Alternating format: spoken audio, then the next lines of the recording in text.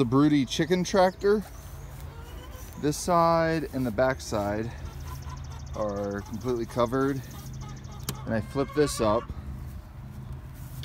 There is the Broody Hen in a modified milk crate. And then here I have a little mini auto water that will refill automatically. And then this little cup will work great for day-old baby chicks.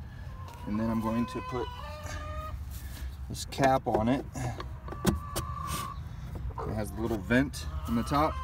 And then I'm going to place a PVC feeder in this space. But then the idea is that once mama has the baby chicks, then this will keep them safe. And then I can periodically put a handle here and then move it so that that space they have fresh grass and mama's able to take care of the baby chicks.